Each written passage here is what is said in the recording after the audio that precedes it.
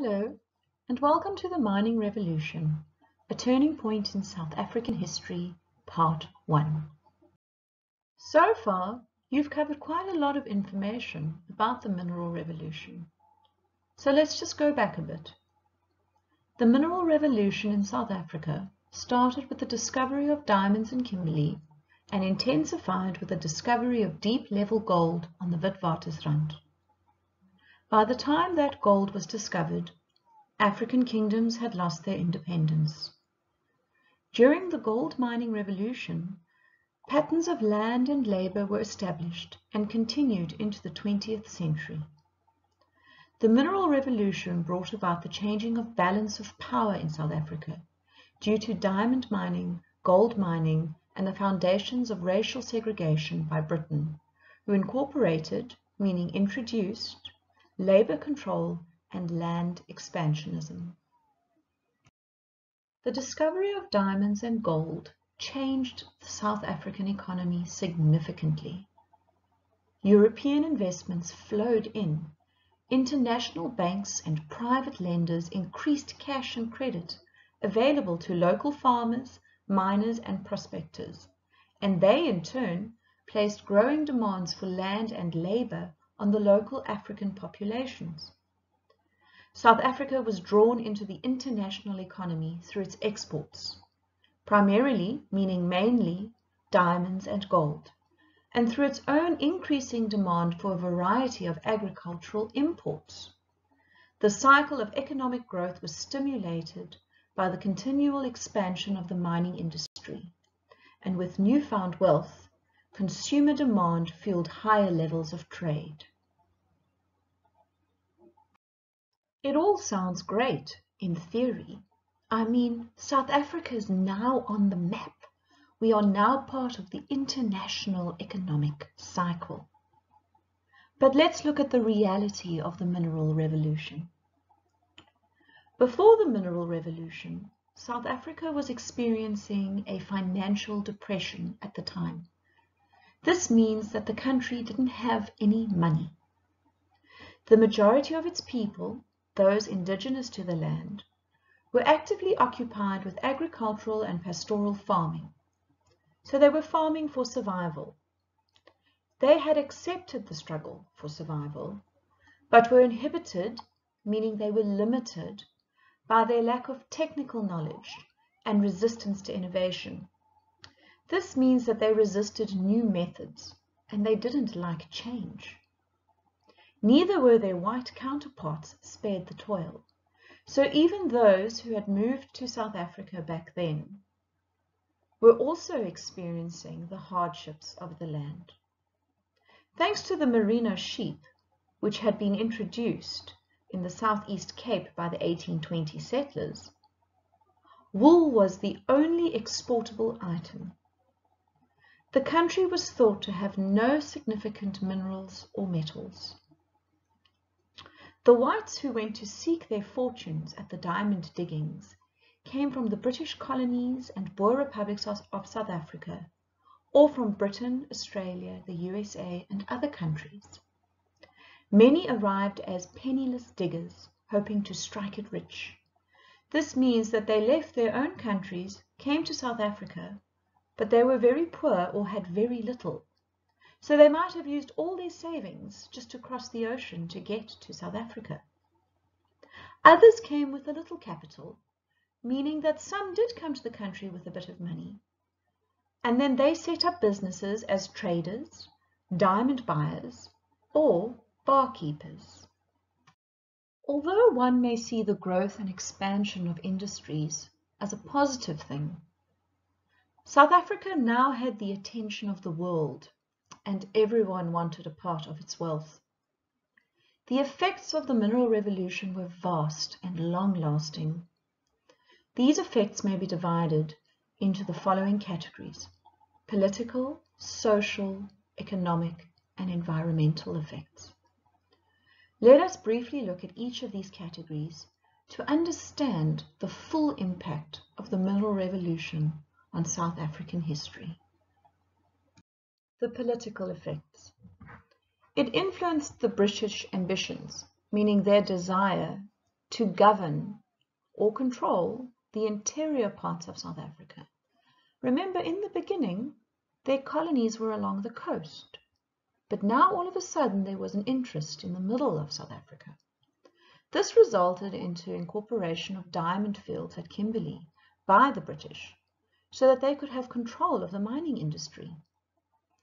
It created enmity, meaning it created a dislike between the British and the Boers.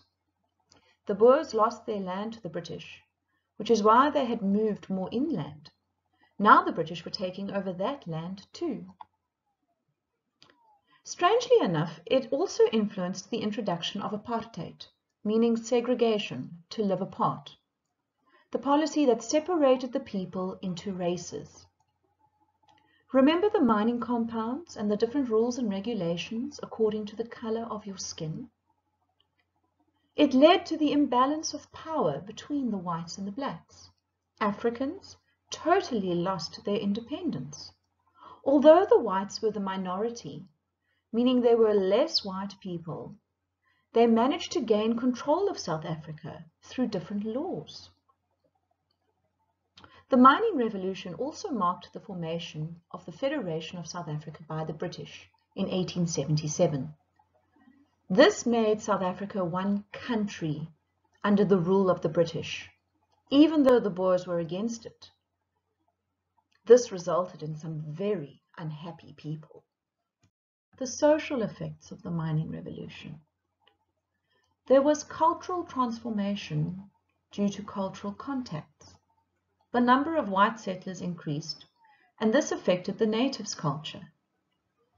The native cultures were being exposed to more European or westernized ways of doing things, and so this would naturally start to change the culture of the country. There was also an increase of racial segregation due to new laws and legislations. People being told where they can live, who to live with when working on the mines, etc. The Transvaal was changed from being agricultural and pastoral, so the Transvaal used to be a farming community and suddenly became a highly industrialized society, hence the birth of the city of Johannesburg. There was population growth due to immigration. People from nearby places like Mozambique and Zimbabwe moved to South Africa. There was the spread of diseases, such as the lung disease and the spread of tuberculosis due to the mining conditions. This would have led in a lot of loss of life. There was also family separation. Labor migration separated families in various places, for example, Mozambique, Zimbabwe, and Angola. You see, the father of the family would move to South Africa, leaving his family in his home country. The economic effects. It reconstructed the economy of South Africa. In the beginning, South Africa was agricultural. All of a sudden, it was industrial and commercial. It facilitated the development of a transport system, such as the railway link from Natal and Cape Town all the way through to the borders of the Transvaal. Remember, that's where the song Shoshaloza comes from, the train carrying them across the country. It led to the transformation of Kimberley into an important mining and commercial center with a large population. Other towns like Johannesburg also grew. The mining industry offered employment opportunities. Capital obtained allowed for further investments that offered more jobs, and so the cycle continued. The export trade also grew. Harbors like Cape Town were used for export and became very, very busy. The rise of the South African Industrial Revolution was also a result of the Mineral Revolution. Different industries emerged because they were needed, such as food processing, iron and steel industries. It also led to the expansion of agriculture because more food was needed to feed the industrial workers and miners, and so farmers needed to farm more food for commercial purposes and not just for survival. Unfortunately, the whites took more land for mining and agricultural activities, leaving the Africans landless. They did this through different laws and legislations. There was also the emergence of large mining companies, and one that we did learn about, the De Beer Consolidated Mines, which was started under Cecil John Rhodes. Lastly, we look at environmental effects. And this is one where the earth will struggle to recover. There was loss of biodiversity. Mining activities destroyed landscapes and forests, leading to loss of wildlife. Water pollution by mining also killed aquatic organisms. For example, there's the disappearance of water weeds that used to be found in Kimberley since the 1860s, and this was due to the pollution by chemicals from mining. We also have what is known as deforestation. Large stretches of land had been cleared to allow mining processes. Mining in South Africa required large areas that were cleared, leading to the loss of forests throughout the areas where minerals were extracted, hence leaving the land bare. Without forests, we have no animals. Environmental pollution. Land, water, and air were polluted by wastes from mines and industries. Chemicals, fumes, and solid particles polluted the environment. For instance, in Transvaal, the dumping of rotten industrial materials in water canals led to the increase of polluted water. We have also watched documentaries where we can see the long-lasting effect of gold mining in the Transvaal area. Land degradation. Harmful materials like chemicals from mines dumped into land destroyed its quality. The reality is that the environmental management systems and restoration procedures were not in place. Not like we have today, where some companies are trying to make a difference. So what is happening now with regards to mining? Surely the world has seen the devastating effects. What is happening around the world? And what can we do about it? This mine was once dug for profit.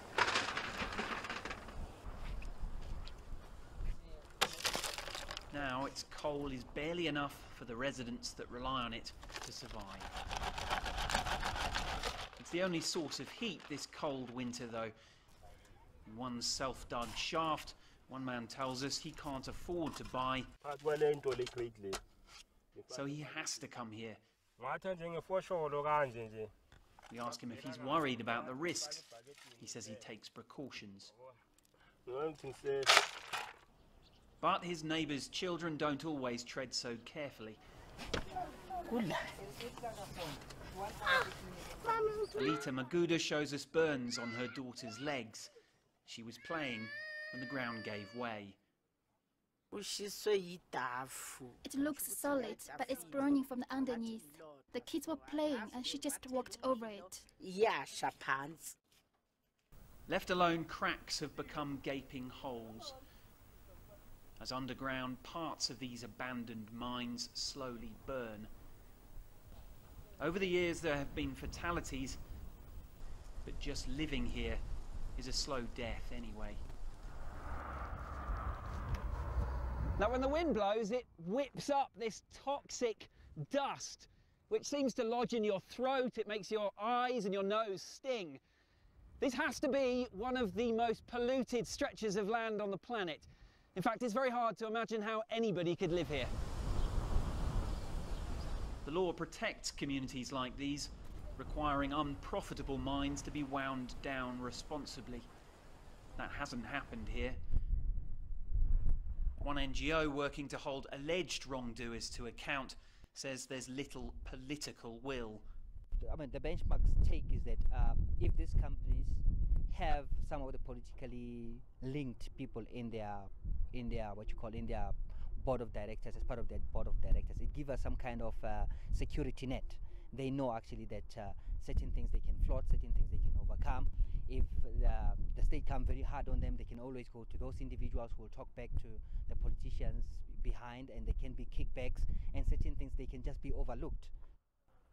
Government says it wants operations in the area expanded. No one was available for interview about possible downsides. Parents here aren't surprised. Since their over-aged faces looked far younger, very little here seems to have changed. Guy Henderson, CCTV, Witbank, in South Africa's Mpumalanga province. Gold is one of the most precious metals in the world and has run the gamut from its use as currency to jewelry and even electronic plating and infrared shielding. But for many people, the cost far outweighs its intrinsic value. Seeker Stories went to South America to learn about some of the worst exploitation, both human and environmental. Gold is maybe the most universal shorthand there is for value and for greed. The ancient Egyptians were obsessed with it. European explorers marauded through South America in search of it, and American cities like San Francisco and Seattle rose to prominence because of it. It's a big part of our history as humans. Looking at all that, our obsession with gold also seems historical, sort of old-timey. But that's not at all true. There's still huge demand for gold today. The recession of 2008 helped gold quadruple in value, and a full half of all the gold mined in the world has been mined in the past 50 years alone. But what is different about gold today is how we get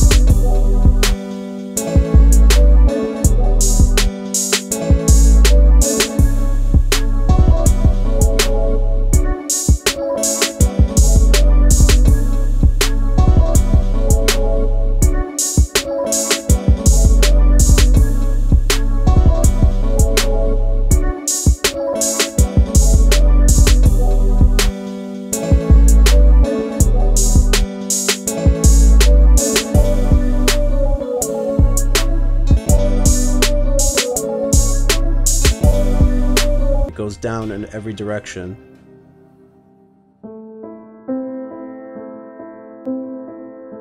And therein lies the problem. According to Diego, poisoned water has seeped throughout the region, causing stomach cancer in people, illnesses in livestock, and decimated fish populations. And the people of Cajamarca, who were promised new wealth from the mining economy, haven't all seen a benefit. They see water that is contaminated and economic opportunities that haven't really changed for them. Quality of life has remained the same for many of these people without any of the profits that you assume a gold mine would bring to a region. And so the people have done the one thing that they're able to do about the mines: protest. They're pushing back against foreign corporate influence, ruined natural resources, and a history that somehow has never seemed to change for them. They've been exploited for about 500 years now, ever since the Spanish arrived and started taking the Incas' gold. The same story happens wherever you have resource extraction projects. It's a dirty industry which makes private profits and public disasters. For Diego, it all comes back to the value of gold. As expensive as gold is right now, after visiting Cajamarca, Diego sees it as undervalued. Dangerously so. I realized that gold is cheap because we pay through it through the lives of people who live in gold-producing areas, through the lives of people that live in Cajamarca or any region in the world. If you want to see more in-depth content like this, subscribe to Seeker Stories. They will take you around the world, sharing stories that surprise, challenge, and inspire you. Like this one about a company that is revolutionizing sustainable energy with an unexpected resource. Environmentally is for deforestation. The leading cause of deforestation is for food production. With algae producing 40 times more per acre, that means if we plant 1,000 acres of algae, that's 40,000 acres of crops that don't need to be planted. Please make sure to like and subscribe to Seeker Stories for more of their documentaries, and thank you for watching.